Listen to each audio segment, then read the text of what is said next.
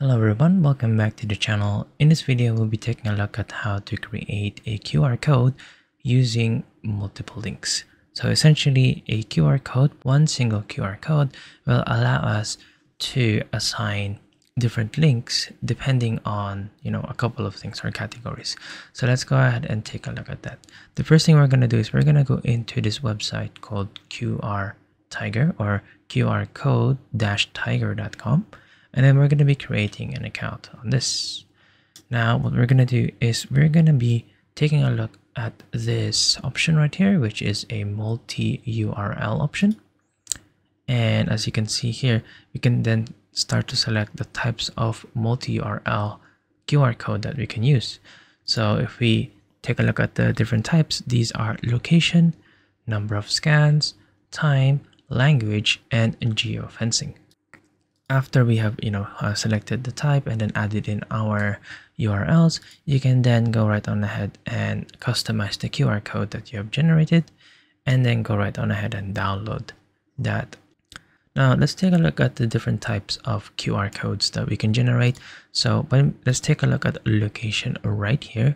So as you can see, this is what the form looks like. We have a default URL that we can use. So say that we're unable to get the user's URL location, or they don't match this URL location option, then the user will then be forwarded to the default URL. So say for example, this can be like, any links that you have, this can be your website or store or anything that you have a link to. And then say for example that we want to create a location-based specific URL, so you can go ahead and select the country. So say for example, I'm going to be choosing United Kingdom right here. And then you have some optional things as well. So optional in terms of region and city. So say for example, let's take a look at England, and then the city, I'm gonna go all the way down, and then choose a city, say for example the city of Chelsea. Now we're gonna be adding the link here. So say for example, if there's a Google version within Chelsea, I don't know, I'm just making this up. So say for example it's this one right here. So again, this is all entirely up to you, and you can choose the type of URLs that you have. If you want to add another location based URL, you can just go right ahead and click add more right here, select the country, add in all of these optional items as well, and then add the URL. And then let's go ahead and click generate dynamic QR code. And as you can see, this only works for the premium account. So at the moment I am using a free version, so you will need to subscribe to a premium version to be able to generate your QR code. But what would happen afterwards is that this will create the actual QR code itself, and then you can go right on ahead and customize your QR code. So go right ahead and choose the pattern, the eyes itself, which are these ones, the logo. So if you want to add in your company logo, you can go ahead and do that. The color scheme that you have, the framing right here, and then there are some more templates that you can go ahead and take a look at. Then once that you're happy with that, you can go right ahead and download it as a PNG or an SVG file as well. And then go right on ahead and promote all of that, and your QR code will work. If the QR code does not work, then just go right on ahead and click on this link right here. I'll give you more information on that. Now let's take a look at the other types of multi-URL options or types that we have. So another one is number of scans. So within a number of scans, as you can see here, we have the default URL, and then we have this right here. So essentially, number of scans is kind of like sending the users to a particular link or URL depending on which number of scans there is. So for example here, say that we want to send the first 10 people to this link right here, then we can go right on ahead and add 10. And to summarize, the first 10 people who will scan your URL code will be sent to this, and then the 11th person will then go into this default URL right here. So say for example that we can create a promo type link.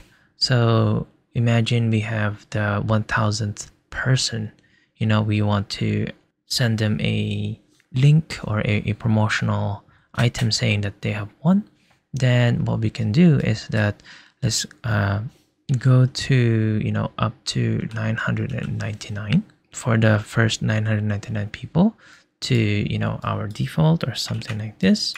And then what we can do is let's add more, and then let's add them to this promotional link saying that they have won something.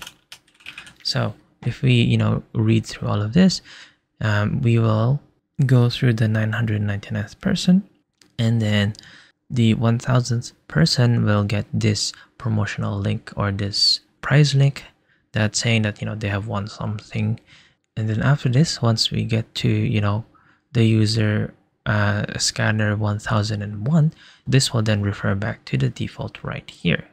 But say we want to add this promotional every 1000th person. So say for example, we've had 1000 scans already, and then we want to reset the counting back to 0 so that the next 1000th person will then get the promotional link. All you have to do is to tick this scan loop right here, and essentially these will loop itself. So we have 999 users, and then the 1000th user who scanned this will get this promotional, and then it will go back right here and count for the 999 scans once again.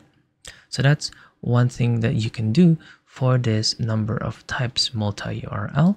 Now let's take a look at the time-based multi-URL QR code. So this one is depending on the time zone. Again, you always have a default URL, and then you need to add in a time zone that you have. So this could be based on your current time zone. So I'm just gonna go to my time zone, which is Europe, London, right here. And then this URL type is perfect for restaurants or a cafe. So say for example, we have a restaurant that has 3 different sets of menu. We have, the breakfast menu, we have the lunch menu, and we have the evening or the dinner menu. Then you can go ahead and set all of this up depending on the time. So say for example that we have a morning menu at say 6 in the morning. Let's change this to 6 all the way up to say 11 a.m. Then you can go ahead and add in your breakfast link right here, and then we're gonna go into lunch. So say for example lunch or mid food time. So say for example this is from 11 till about 4 o'clock or something. It says that your time has an overlap, so let's change this a little bit to 11:01, and then this could be like your midday link right here, and then we have like a for evening or dinner. So let's add this at 4:01 all the way to, let's say 10 p.m. or something like this. So this will be the dinner link.com. So this is very, very useful because you don't need to change things. You're going to be using the same URL, and this link will adjust based on the time that you have. And again, just go right on ahead and adjust your QR code, and then go ahead and download it. And then another type is the language type right here. So say for example that we have an ebook or some form of documentation which has different translations. So depending on the language, again we have a default right here. You can go ahead and select the language. So say for example we have one in Korean, and then go ahead and add in the link or something like this, and then just go right on ahead and add multiple ones. So say for example we have one in Norwegian, and add in another link right here. So again, if you have, say, a book which has multiple translations, then depending on the language that the user is using, they will then be referred to the individual set URLs right here. And then finally, one last multi-URL QR code that we can use is geofencing.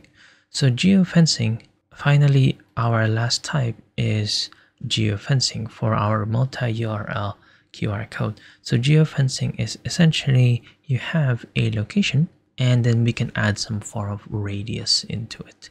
So say for example, within geofencing, we have again our default URL, and then we can go ahead and add another selection right here. So the moment it's currently in London. So say for example that, we want to create a geofence around, let's say around Paris right here, but not just in Paris, but I want it to be, specific to where the Eiffel Tower is. So say for example, let's add the geofence right here, and then we're going to be, increasing our radius to say 1000 meters. So this is the radius that we have. So the difference between location and geofencing type is that you can be a bit more specific with your geofence. So say for example that we have a user scan our QR code within this area, then we can go ahead and send them to this individual link within this selected geofence. So say for example that our user has scanned it from outside this border or this radius, then they will be set to the default URL right here. Again, it's all the same right here. Go ahead and customize your QR code and then download it. And there you go.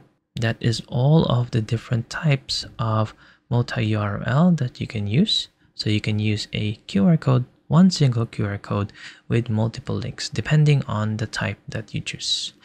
Well, I hope that you have found this tutorial useful. Don't forget to hit that like and subscribe, and we will see you guys next time.